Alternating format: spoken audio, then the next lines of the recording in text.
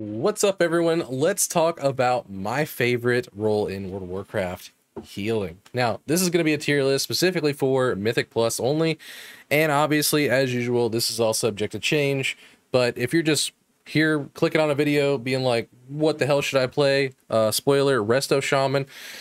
So yeah, that's the end of the video. We're done right there then, pretty much, right? That's all you wanted from me. So if you are going to stick around, though, we are going to start from the bottom and talk about why our healers are placed where they are as we work our way up to why Resto Shaman and another class is at S tier.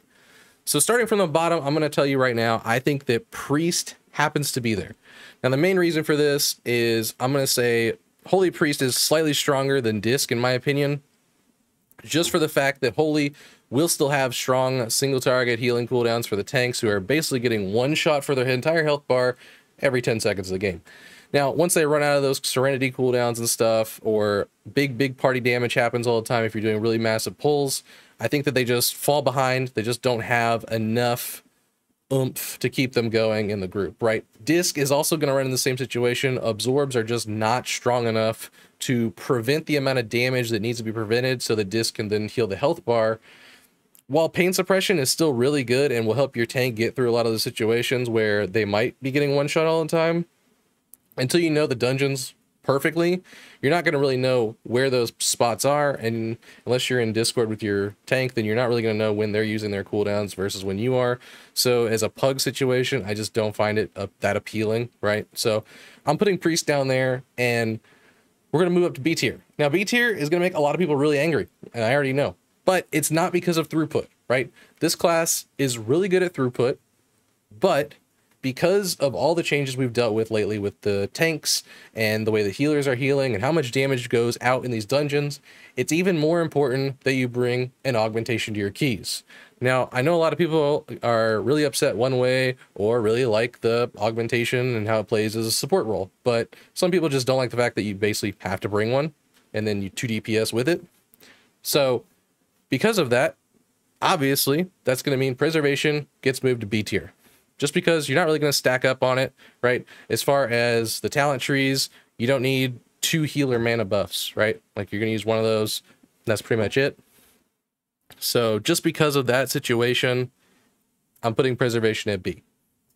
Now, as far as A tier, I honestly couldn't really tell you which one I would put in front of the other 100%.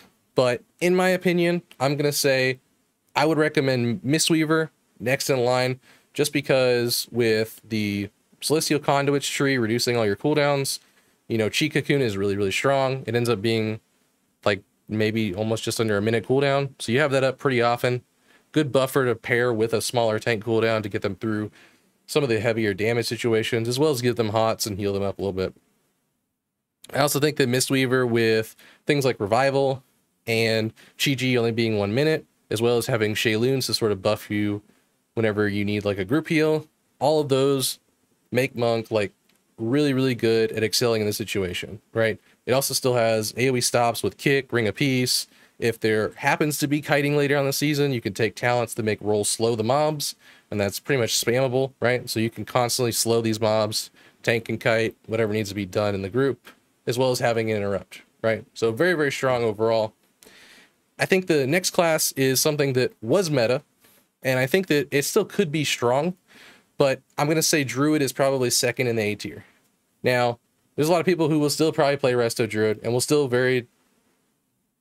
more than likely do really high keys, right? It's going to be fairly good, but I actually think Blizzard really took a big L for Druid whenever they released this new like tree and then moved everything around on it, like forcing you to take stuff that you don't really want in order to get to the bottom. I think a lot of that was just like really bad, and hopefully within the next month some of that stuff changes and then Druids sort of move around, right? But realistically, Druids only have Ironbark to help out their tank and then Hots for their group, right? So if you miss a kick, something happens, Druids are basically using like a clear cast, trying to get people back up single target if someone gets hit with something that was supposed to be interrupted, supposed to be AoE stopped. I just don't think that they have enough of what it takes to push those situations easily, right? So unless you're in a full coordinated group, you have everything planned out, You also have to figure that you might be running with a Guardian Druid, right? Which means you already have Mark, so that buff might not be as useful.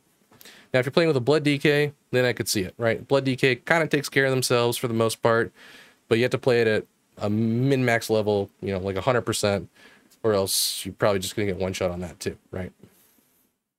So overall, that's where I think those stack up so far. Now, we all know I'm going to put Resto Shaman at the very top here. Now, this is because of a lot of reasons, right? You still have raid buff that just got introduced. It's strong whether or not you're a caster or a melee, so that's good.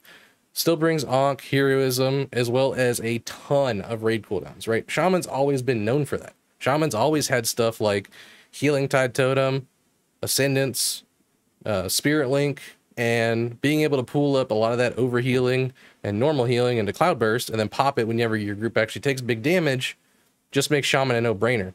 Not to mention, you can still ranged interrupt with Wind Shear too, right? And Cap Totem. There's just plenty of things that Shaman has in their toolkit that just makes them really great for this situation. And now that they've sort of buffed them a little bit and gave them what they've needed to accomplish the goals, I think they're actually going to be a really, really solid class. And then lastly on the list, I've seen a ton of people playing these. Don't get me wrong, I think they're great healers. I'm still going to put them in S tier, but I think they're just slightly less than Resto Shamans, is Holy Paladin. Holy Paladin was always known from like day one as like a tank healer. Big bursts, right? You can Holy Shock, big heals, ton of people.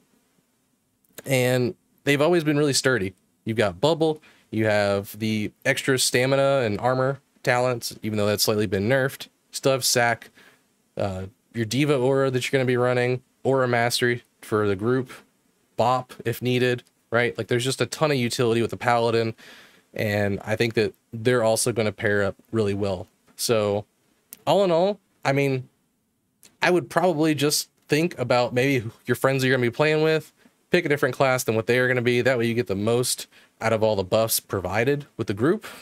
But all in all, it's looking like it might be a Resto Shaman season. So even though I used to main it, I'm pretty excited about it. I'm actually going to be playing Mistweaver this time. And the only reason I say that is because I think the Mistweaver toolkit is probably the most fun to play, personally, as well as them being fairly strong. And with me being at a slightly lower level than a Resto Shaman or Holy Paladin, I don't feel I'm going to run the risk of taking a nerf. So all in all, I feel that's a safe pick. And who doesn't love spinning crane kick? I mean, come on.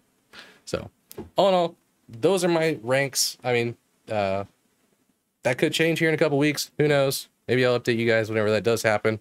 But as of right now, that's what I'm going to say. Thanks for watching. Take care, guys.